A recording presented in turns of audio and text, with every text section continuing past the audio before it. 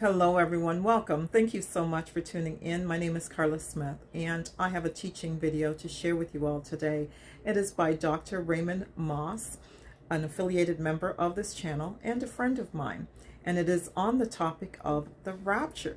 Now, he presents a different perspective than what most of us have been taught in the traditional church.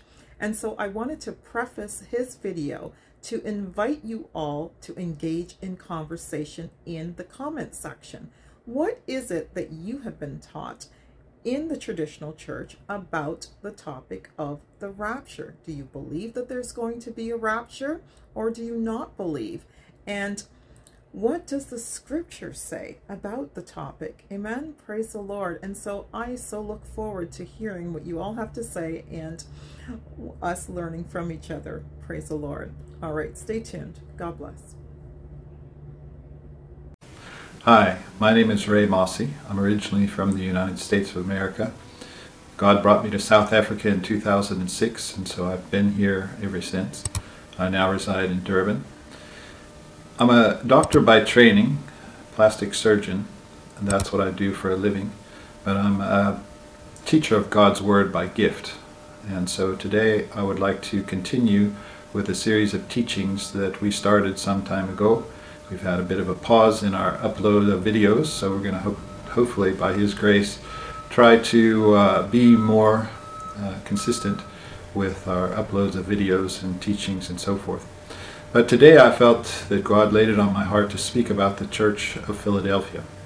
Now, the Philadelphia Church is mentioned in Revelation chapter 3, starting in verse 7. And Jesus is speaking to various churches that are listed there in the second and third chapters of Revelation. And the Philadelphia Church is a unique church in that group because there's a promise that's given to them that's not given to the other 6 churches. And that promise is that they will be kept or spared from the time of tribulation that will come and test the whole world, something that's referred to as the Great Tribulation. Jesus said in Matthew 24, there will be tribulation, and He also said there would be great tribulation. So there's a separation of the two from the standpoint that the Great Tribulation is a time of trouble that He referred to as has never been seen on the earth and never will be again. So we know that this is going to be a very challenging time. Now, many Bible scholars will teach that the tribulation, the Great Tribulation, is a 7-year period of time. It's not. It's a 3.5-year period of time. There's nowhere in the Bible that it refers to a 7-year period of time of Great Tribulation. It's always 3.5 years, give or take. So that's something that we need to be sure about when we read the Word of God, that we're reading it and translating it and understanding it correctly. And the only way that you can do that is if you pray to God and ask the Holy Spirit to lead you and guide you. The Bible says that we don't need a teacher. So you don't really need me to teach you because you have the Holy Spirit.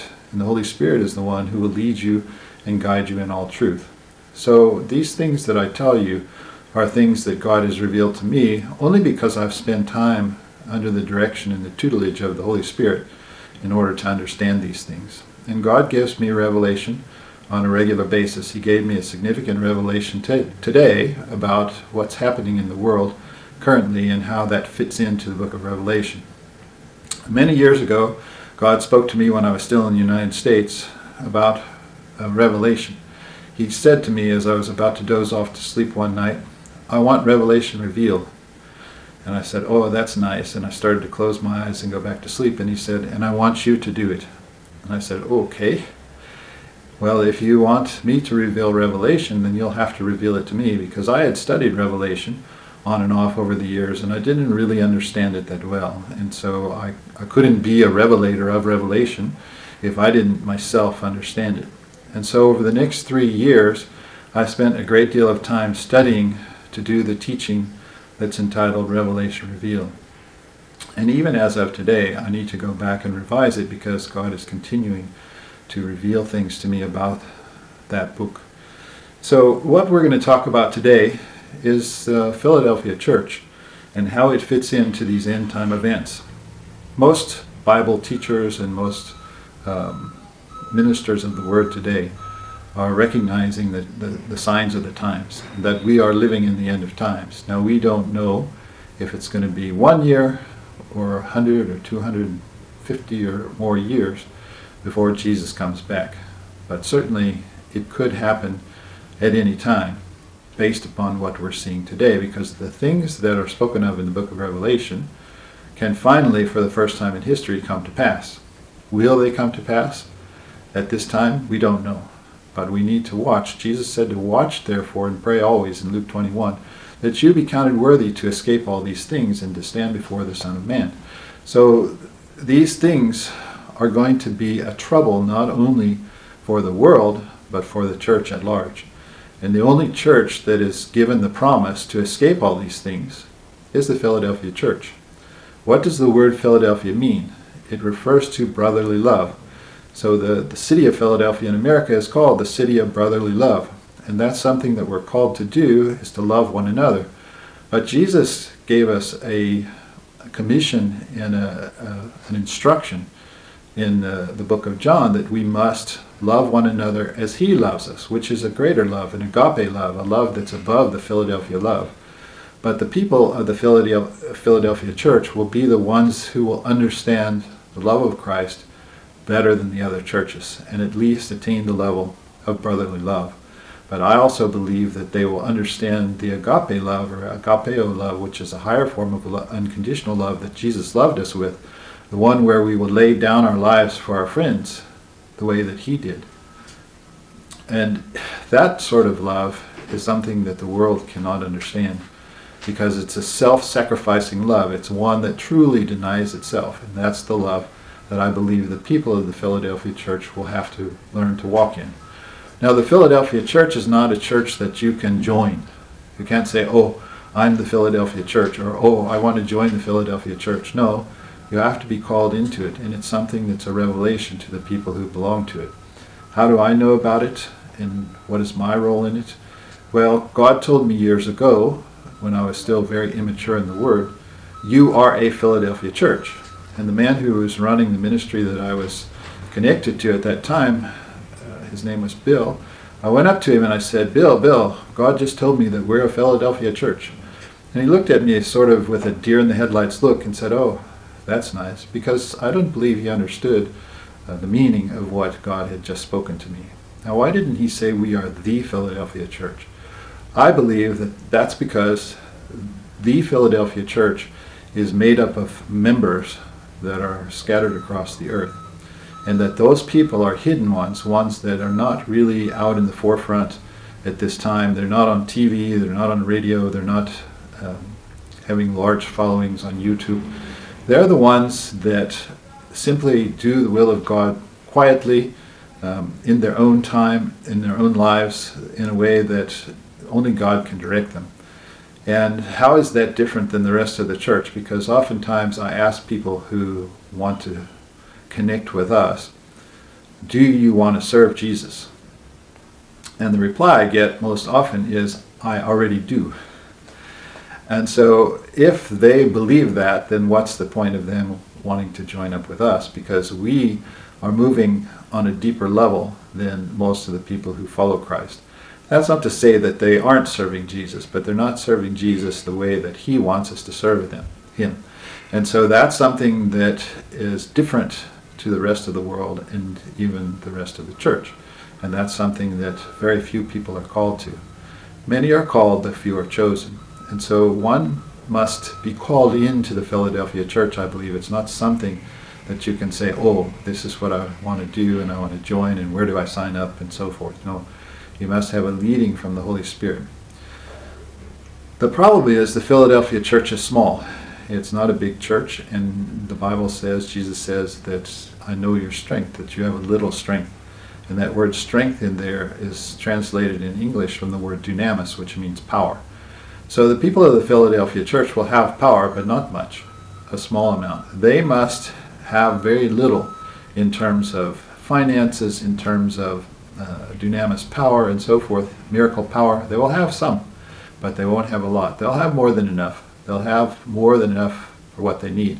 But they must be extremely efficient and effective with the small amount that God trusts them with in order that they can do the will of God in their lives and in the lives of those people that they will touch. So the Philadelphia church is a small church in number, but it's a very powerful church on a small scale. And I liken it to the tip of an arrowhead. So the tip of an arrowhead is extremely sharp, but it's very fragile and can be broken off easily. The Philadelphia church is not for everyone, and it's not to say that it's better than other churches. The only advantage that it has is that it gets to escape the Great Tribulation in its entirety. No other church, no other people will have that opportunity. People who believe in something called a pre-tribulation rapture, which is where Jesus comes back and takes his people out of the earth before the Antichrist comes on the scene, are living in a dream world. That's a fantasy, it's a fairy tale. And why is it a tale? Because the fairies have told these people, it didn't come from God, the fairies have told these people that they're going to be taken out. Why? Because they mistakenly believe that the Great Tribulation is the wrath of God. It's not. The Great Tribulation is the wrath of Satan, and it is actually designed for the church. And if you understand the book of Revelation, you'll understand that the church is going to be refined in the Great Tribulation. It's not going to be spared, the Great Tribulation, because the Great Tribulation is given to the devil to wreak havoc on the church. And the reason that it's given to him to do that is because the church is out of order. From the beginning of Jesus starting the church until now, the church has gotten off track. And there are many different denominations around the world that call themselves Christian, and most of them are not truly following Christ. And the reason being is because Jesus said in Matthew chapter 16, if anyone would come after me, they must first deny themselves. Well, he didn't say first, but he said they must deny themselves. So the first and most important thing of becoming a true Christian is self-denial. And in fact, the world would tell you that you need to promote yourself, that you need to look after number one, because nobody else is going to look out for number one, so you have to. And that's a lie from the enemy. So most people buy into that lie, as they've bought into many other lies, including the lie of a pre-tribulation rapture, because it is an absolute, flat-out lie. It's the greatest lie that's been perpetrated against the church since the beginning. And many people believe it. And many people put their false hope in that thing. And when it doesn't happen, the people are going to be disappointed that, hey, the tribulation is here, I'm not gone, and they'll fall away from the faith. And that's the great falling away that I believe will happen in these end times, because people have been lied to on a large scale. There's even been movies called the Left Behind series, and people who have supposedly have this understanding. And where did it come from? Well, it can be traced back to the 1800s, I believe, and some young girl in the UK who had a dream about this thing. But it's not biblical, it's not scriptural. You can pull scriptures out of context and try to build a doctrine on this concept, but it just simply is not going to be the case. The wrath of God is referred to as the day of the Lord over and over and over in the Bible. Never in there does it talk about his wrath being the Great Tribulation. Revelation chapter 12 tells us that Satan is coming down, and woe to the earth, because he knows that he has a short time. So his wrath is what's going to be meted out during the Great Tribulation, and it'll be 3.5 years. And during that period of time, the true church, starting with the Philadelphia church, will be taken out of harm's way. They won't be taken out of the earth, but they'll be sent to a place that God has prepared for them, and it's spoken of in Revelation chapter 12. So how do we know that the Philadelphia church is that church that will escape? Well, because Jesus said so. It's that simple. And they're the same ones as the 144,000. Now, there are people who have built doctrines on the 144,000 and who they are and so forth. Well, the Bible tells us who they are. They're children of God in the various different tribes of Israel. There are some tribes that are not mentioned in there, because they did some terrible things in the past, so they were deleted from that group of people. But nonetheless, there will be 144,000, and I believe men, not counting women and children, so there will be more than a total of 144,000 people in the Philadelphia church. And how do we know that the 144,000 are one and the same as the Philadelphia church, because it says in there about the Philadelphia church that God has written his name on their foreheads. And 144,000, it says the same thing about them. So we know that they're one and the same people. And why do they get to escape? Because they've learned to walk in love. And they've been persecuted now. And they've learned to change and transform into the image of Christ through the persecution and suffering that they've done before the tribulation. So they don't need to go through the Great Tribulation because they've got an A going into the final exam, therefore they can skip the final exam. That's fundamentally what it's about. So the Philadelphia church is something that God has told us in the Bible about. It's something that is very clear in the scriptures, and it's something that is going to become more evident as time goes on. And if you're listening to this video, then hopefully you'll hear what God is saying to you, and let these words change you, and go to God and repent, and stop doing your own thing, and stop saying whatever you want to say, because the Philadelphia church will be a church of people who have become perfected in Christ. And we know that perfection is true because of the words that come out of their mouths.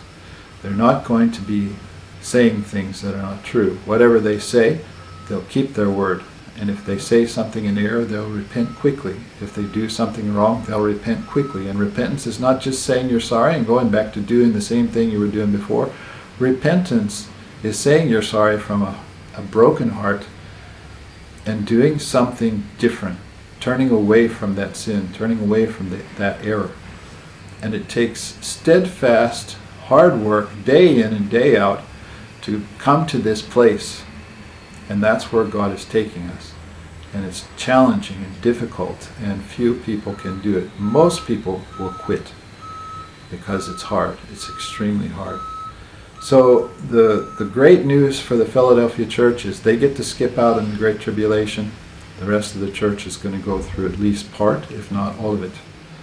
And there will be people who are Christians who will die in the process. Many will be put in prison, and these things are being set up right now. Why? Because the devil, it has been given to him to do these things. And God told me that the other day. It has been given to them. So there's nothing we can do about it. We can't pray it away. And the times are set, and there's nothing we can do about it. The only thing we can do is pray and ask God to help us to change so that we may be counted worthy to escape all these things. Jesus said that's an option. He told you that in Luke 21. So it's up to you. If you want to be a member of the Philadelphia church, then you need to ask Jesus. Pray and ask him. And he said to pray always and to watch. So we have to watch. We have to watch the news.